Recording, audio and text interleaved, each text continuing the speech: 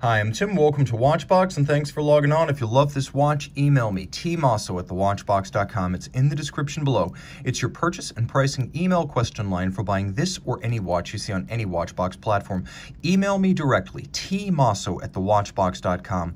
Today, we are discussing the 41.8mm rose gold H. Moser Cie Venturer Big Date. From the Venturer model line, it lives up to its billing with a big date, though not in a big case, as the timepiece measures a reasonable 14.6 millimeters, and I say reasonable because most of that is the sapphire. That is its thickness. 48.4 millimeters is the lug-to-lug dimension, and 20 millimeters is the spacing between the lug horns. Throw it on my 16 centimeter circumference wrist. You can see it has a lot of presence, but it's almost all case with very short, stubby lugs, so I can still recommend this watch for a wrist as small as 14 centimeters circumference. Now, if you look at the cuff profile, you can see, though it's almost 15 millimeters thick, so much of that is the domed bezel and the domed sapphire. So this is a watch that will actually fit underneath most tight cuffs and all jacket cuffs. Here's your down the barrel shot one more time, over the top, and again the cuff shot. Taking a look at the hardware and the software, as I always like to say. Here we have alligator leather, an upscale fitment from Moser, as they typically fit kudu leather.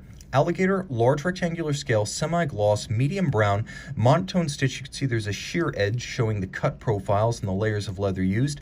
On the underside, you can see that there is black calfskin, and this is a brand new Moser factory strap. You can also see that a matching Moser rose gold pin buckle is used with a combination of polish and satin, handsomely arrayed.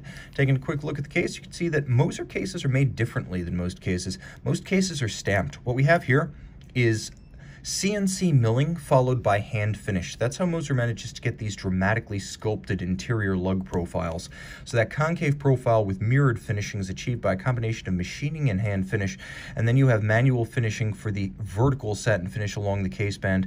As you can see, the space between the lugs also satin finished, and the bezel domed and of high polish. Underneath that dramatically cambered sapphire, you can see the dial features a Moser fume fade, so almost golden bronze at its center and then almost black at its edge. You can see rose gold indices with a double index up at 12 o'clock, rose gold leaf style hands, minimally adorned. You have the Moser logo, Swiss made, and nothing more. You have sunken sub-seconds. There is a hacking or stop second function if you pull the crown out all the way, so you can set the watch precisely to a reference time. And then there is a quick set system for the date, but it is no mean date. As you can see, it is a bi-directionally adjustable date, and that's only the first feature. You can see how there are two discs superimposed right there between the change from 31 to 1. Those two discs allow the date to be a big date, that is, oversized, not two discs, but oversized in its surface area without an enormous dial, because if the date were this big and we didn't have two superimposed discs, just a single ring, the watch would be like that big, and I mean it would be immense. This system was invented and created for Moser by Andreas Streller, an AHCI luminary and a rock star independent watchmaker in his own right.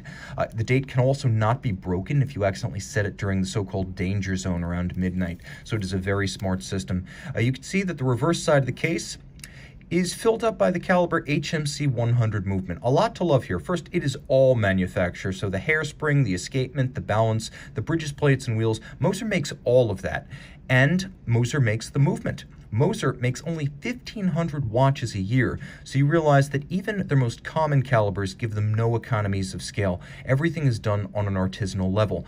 Basic specs, manual wind, 7-day rated power reserve. In fact, it'll run for almost 9 before it stops. You can see there are two mainspring barrels. We have 3/4 style bridges. It's not true 3/4 because it's split in the middle for easier service, but it looks like a 3/4, it reads as a 3/4, and that's a reference to the pocket watch era of Moser watchmaking. You can also see a dramatically extended swan's neck style click spring with satin on its top. That's another pocket watch reference. You can see that it's very modern in balance architecture, however, with a full balance bridge and a free-sprung index for shock tolerance and precise adjustment. There's a case-back power reserve indicator, so the watch is a double complication. The hairspring is an overcoil made by hand, so in any position, they like to say the hairspring breathes concentrically. So with centered mass, it's not going to run fast or slow in any orientation. That's the advantage of an overcoil.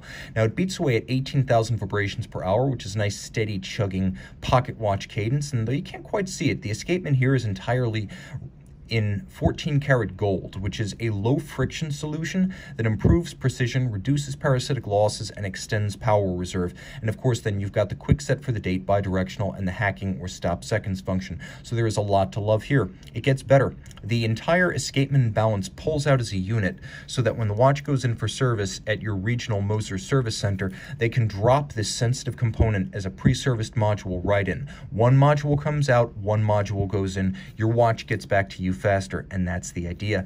All of this is 30 meters water resistant, so while it's a sporty dress watch, it's not an aquatic watch by any means. That said, this is a wonderful constant companion candidate.